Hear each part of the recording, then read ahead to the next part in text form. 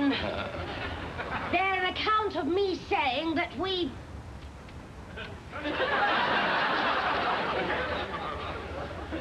made love. You know, at first I didn't remember that I licked the champagne bubble to bubble from your heaving, silvery breasts. Nor did I remember the threesome with Eric von Stroheim. Yes.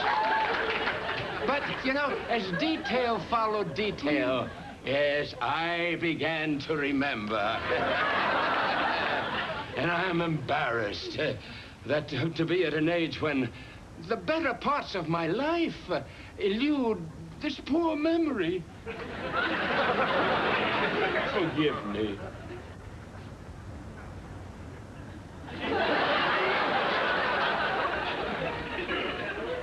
That's okay.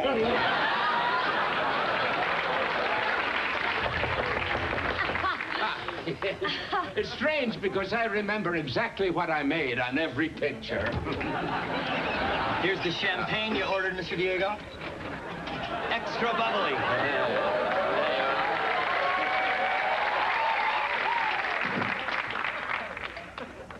I'm so glad you're not angry. Not at all.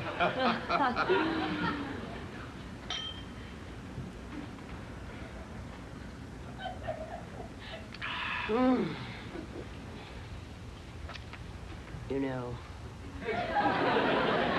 I remember the first day we worked together.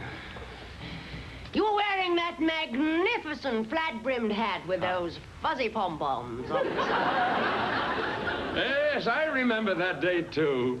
You had a pristine beauty. Yet somehow I knew that just beneath the surface boiled the passion of pages 81 to 95. You are such a dashing figure. I must say the years have been kind to you. You're still dashing. And you're still beautiful. Roland. Why have you come here tonight? The truth? I was hoping that something that happened years ago could be rekindled tonight.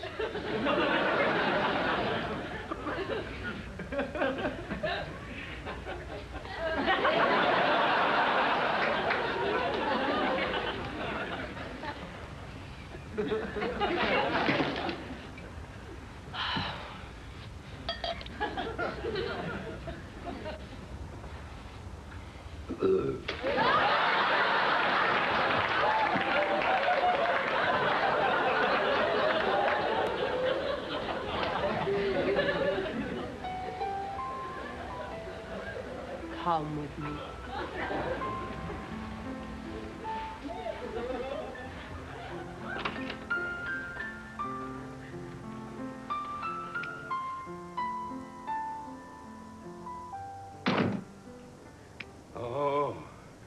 Oh, Sandra, your skin is as soft as ever.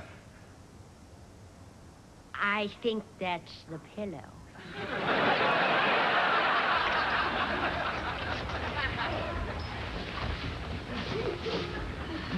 Roland! Oh, last night was wonderful. Well, I thought so. And I didn't miss von Stroheim one bit, did you?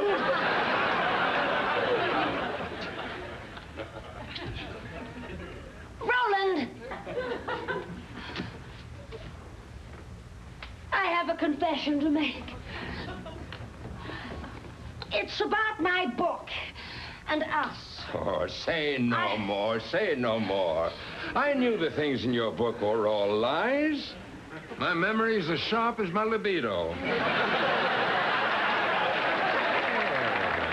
This was just a charade to get into your bloomers. Oh. You bastard!